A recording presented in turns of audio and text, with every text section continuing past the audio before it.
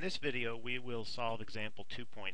In example 2.3, you're given a graph of position versus time with 6 labeled points on the graph, and then you're asked questions about the velocity at those 6 points. You're asked to state whether the velocity is positive, negative, or 0.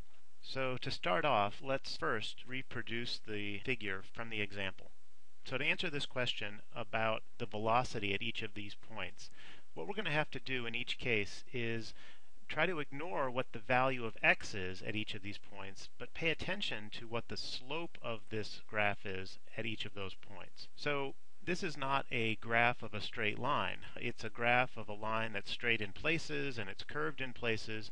What we're going to be doing in each of these places is we are going to be examining the tangent to the curve at each of these points. So if we were considering a point like that one, I might draw the tangent to the curve, the straight line that just kisses it at that point, like that. If I had a curve that curved upward like this, and a point here, I would draw the tangent this way.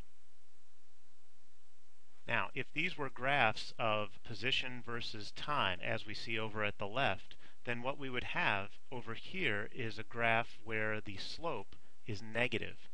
In other words, position goes down as time increases. That is an example of a slope that is negative. Over here, the slope is positive. The position increases with time. The rise over the run is positive.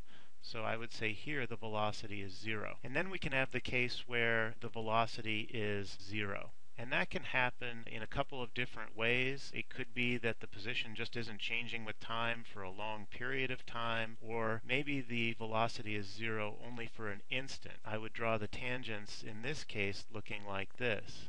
So there's a flat tangent, and then here's a flat tangent as well. And in both of these cases, the velocity is going to be equal to 0.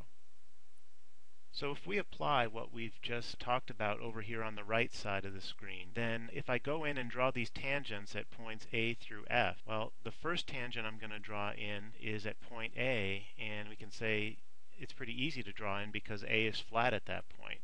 At point B, the tangent's going to look like this. At point C, it would look like that. At point D, at the bottom, it would look like that.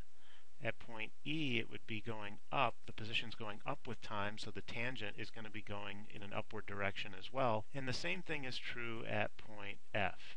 So now we're ready to answer questions about what the velocity would be at each of those points. So over here at point A, the tangent is flat, so that's going to be an example of a velocity being equal to 0. At point B, the tangent is sloping downward. The rise over the run is negative. That means that the velocity is going to be negative. At point C, that is still the case. That is still the case at point C, so I'm going to say that the velocity is negative there.